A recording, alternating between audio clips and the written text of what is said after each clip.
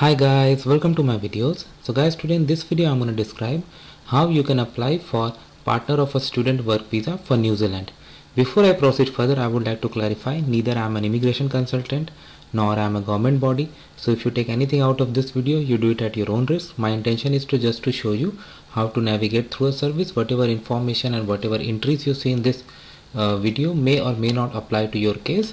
So take your decision as per your case, not exactly what you see in this video. So first of all, what this visa is and for whom this is. So basically, if it is granted to you, you are allowed to work. But it is allowed to whom? Who has a partner who is studying in New Zealand towards a level 7 or 8 qualification on their long-term skill shortage list, or level 9 or 10 qualification. Okay. And with this is kind of open work visa where you don't need a job offer to apply, and you get the length is going to be the same as per your partner student visa. You can join your partner in New Zealand, you can work in New Zealand, and you can study up to 3 months, and this is open. You can apply for it. So in order to apply, you click on apply now, and then you go to Realme account.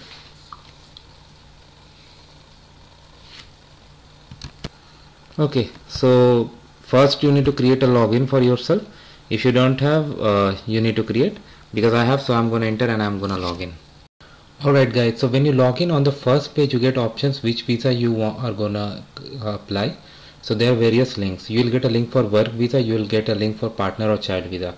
For this particular category, we will click on partner or child visa, because this is like partner of a student, right? So and then you get right to work. So we will use that link. So using that link, we have reached to this page, and now here, are you applying for a visa as a partner or child of one of the following? So student visa is a visa holder, so I select yes, and then we are gonna answer, do you have a MasterCard?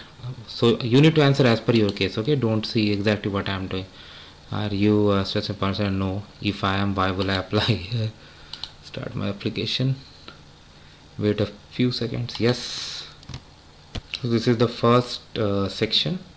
You need to put your password, your details. Okay, these are very simple details. Whatever is applicable in your case, that you need to do. Then other name if applicable. These two, okay. Where birth information, travel document details. This is if applicable. If you have other citizenship, current partnership status. If you have done this, select yes. If not, no. Current address, telephone, email, group application, I select no. Whatever is applicable in your case. And then we got to click on continue. So I'm going to put some sample information here. It is asking which one, so I select this. You need to enter as per your case, and I'm going to click on continue. No more questions, so that's why I have some patience. So this one we are applying, partner link together insurance. Okay, now it is coming. How does your partner set a visa status allow them to support this visa application? Okay, I select this one because we read in the criteria these two, right? How long you plan to stay in New Zealand? Total employment time you have already spent in New Zealand. I select this one, whatever the applicant gives. Supported, I have sufficient for my sponsor financial supporting my stay. Okay. Provide details of relationship with your supporting partner. Are you currently living together? Have you been living together for past? Then you need to provide details. If you're, I mean, you can say that husband is gone to New Zealand and that's why you are not living together. Whatever is your case, like it varies case by case. If you are already in New Zealand, then yes. If you are living in India and he's gonna go to New Zealand, then yes, like that. Have you been living together for 12 months? I select. You can say that why I have entered in this combination. This is just a sample. You need to enter as per your case. You partner been together for the same period of time. Yes. Are you close relatives? No. Oh, I want to select no. You can click on it and you can understand why I selected no. Oh, I think this will give me an error because I left this mandatory field. Okay, next is supporting person details. So supporting person is a person who says, okay, so in this case your husband who already has a student visa, how is this person related to you? This person is my, so his details, so name, date of birth, title,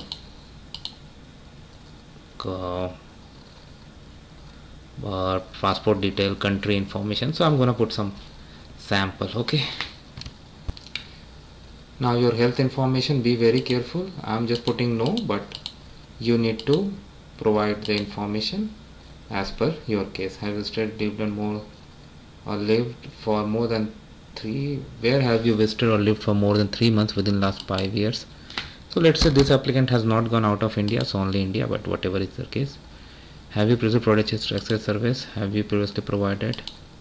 No. When you applied for last visa, I have not asked about medical information. Okay, fine.